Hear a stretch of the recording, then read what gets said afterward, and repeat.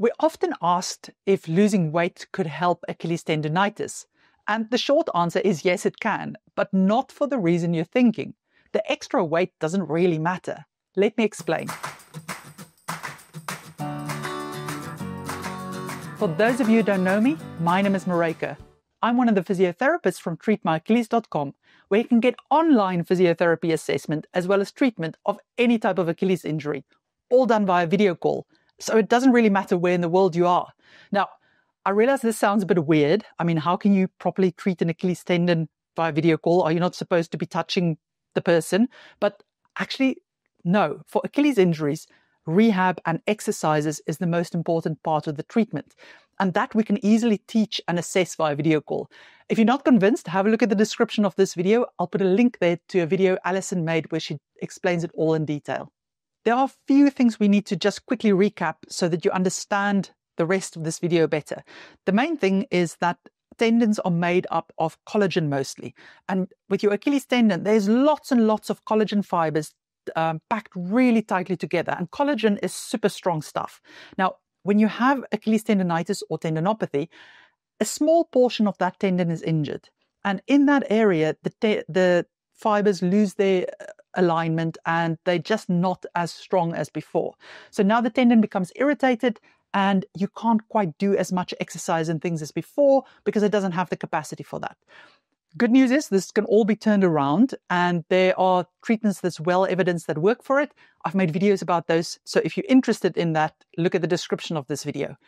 But the main thing to remember here is that tendons are made of collagen fibers, and it's the collagen fibers that's affected by being overweight. So let's dive deeper into that. There are two possible reasons why being overweight could either cause Achilles tendonitis or maybe hamper your progress when you're doing your rehab for it.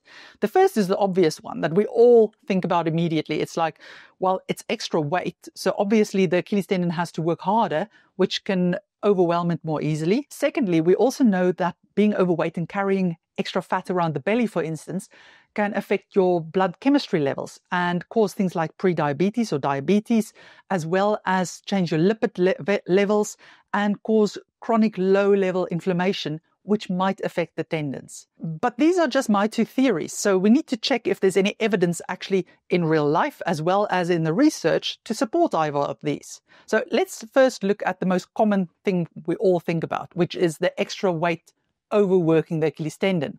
Well, if we just look at general life, if it was true that a heavier person is more prone to getting Achilles injuries or struggling to recover, then just generally heavy people like bodybuilders would really struggle with their Achilles tendons and struggle to recover. And that's just not something we see in practice. So it might not actually be the extra weight that's the issue. But let's look at what the research shows. The first interesting study is one that was conducted in South Korea, and they looked at 16.8 million people's records over an 8-year period.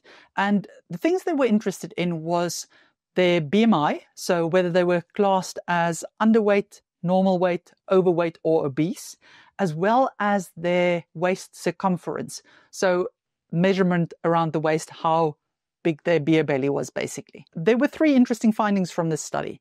The first is that the people with the highest BMI had the highest risk of both Achilles tendon tears as well as Achilles tendinopathy.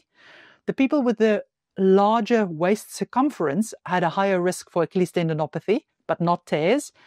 But if they had the combination of having a really high BMI as well as a large waist circumference, these people were at the highest risk of getting an Achilles tendon tear or tendinopathy. So from this study, we can see that, yes, being overweight is a problem, but we're still not sure, is it the weight or is it the blood chemistry? There's another useful systematic review that came out where they actually looked at all the tendons in the body and how obesity affected those. And what they found was that obese people were more likely to get tendon tears as well as tendinopathy in all areas of the body. So including the shoulder and the elbow.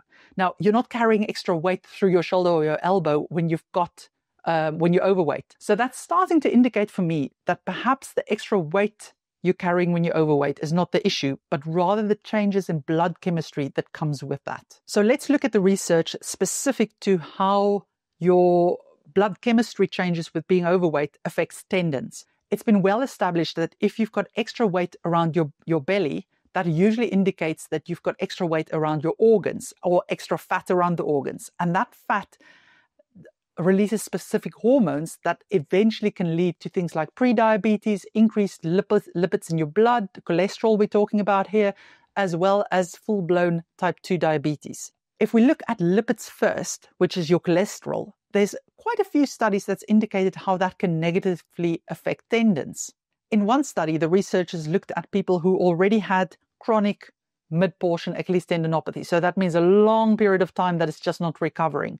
And they found that when they compared them to a group of people who didn't have tendinopathy, who had the same BMI, of the same age, and was health-wise similar to the other people, that these people with a chronic tendonitis tended to have a blood lipid level, so cholesterol levels, that was more in line with what you see when people have metabolic syndrome, which means that they had higher triglycerides and more of the bad cholesterol and less of the good cholesterol. In lab studies where they look at the effect of bad cholesterol on collagen production, so how many of the cells are produced and how easily, they found that high levels of bad cholesterol can dial down your production of collagen. So this is one way that being overweight and having high bad cholesterol levels could affect tendons, that you're not that good, your body's not that good then to actually produce new collagen, and therefore your rehab may take longer. There are also animal studies where they found that really high bad cholesterol levels in rats as well as rabbits affected their tendon health. So to summarize the evidence around cholesterol and Achilles health, there is some evidence that some people with chronic Achilles tendonitis has higher bad cholesterol levels and triglyceride levels. Now, remember, it's not going to be everybody, but in some cases it may be that. And there is also some evidence that high levels of bad cholesterol can dial down your collagen production, which may then actually mean that your tendon is more prone to injury, but also doesn't recover as quickly. It may take a little bit longer. If we look specifically at the blood chemistry changes that we get with diabetes, then there is evidence that people with diabetes have more messier collagen in their tendons, and that means that the tendons can become a bit thicker and a little bit less healthy. But there's also the hormones produced by fat cells themselves, and this is the fat cells under the skin.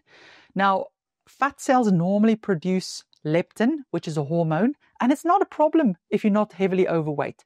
But if you carry a lot of extra weight, there's a lot of extra leptin in your body, and that has been shown to push collagen cells towards a little bit earlier aging and dial down the collagen repair cycle as well. So again, it can just predispose you to overwhelm your tendon more quickly because the collagen can't renew so quickly, and it can prevent it from healing as quickly. So it's going to take longer. So I can summarize my advice like this.